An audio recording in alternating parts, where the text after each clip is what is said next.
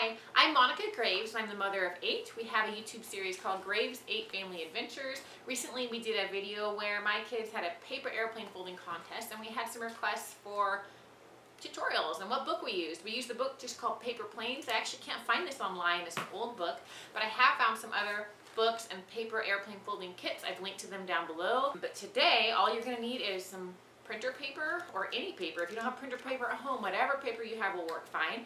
And we're going to walk through the 4 favorite designs that we had in 4 different videos. So if you don't like this design, you can check out at the end of this, or maybe I'll put a link down below that shows the other designs we did. And I think let's get folding airplanes. If you enjoy this video, please like, share, and check out our Graves 8 series and subscribe if you think it's fun. All right, the first one we're going to do is the Bulldog. And this was the best plane that we had in our test. So it's quite a few steps. It's not an easy one. And let's get started with step 1. First step is pretty simple. It's just folding the paper in half.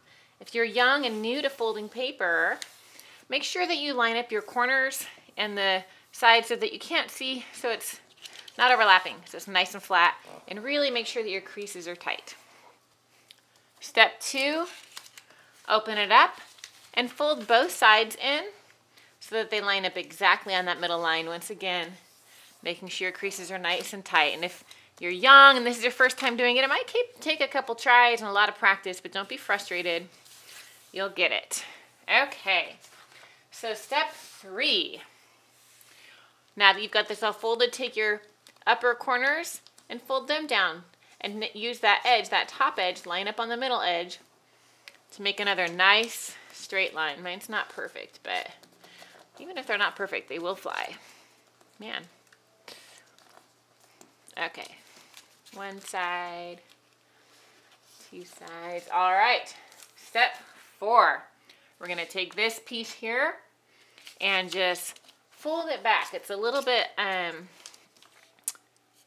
less mathematical. So where the point there is kind of the furthest it can be out. I guess it's a little hard to explain, but you can see it. So I guess I don't have to explain it with words.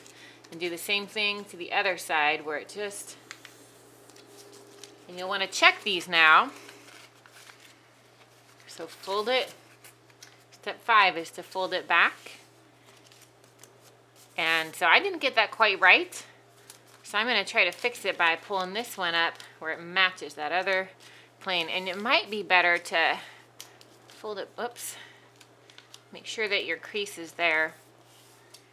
All right, so fold that side back. So now on to step 6. Step 6, open this up and fold this top part about an inch from here, so that there's about an inch on either side here, and fold it down, okay? And then after that, we're gonna fold back up where this point lines up with the top, okay? So if I'm going too fast, you can pause it at any time.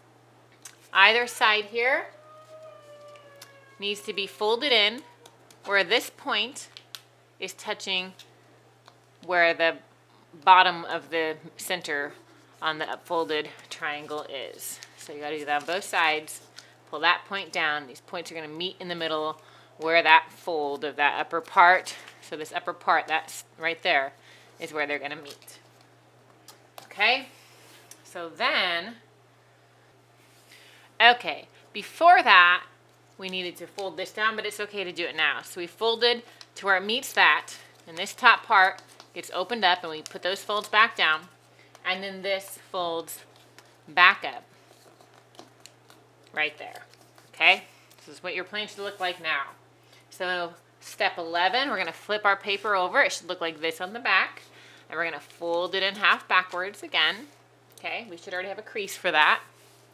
And then we are going to fold the wings out along a line that gets a little bit wider out all the way across. So let's see here.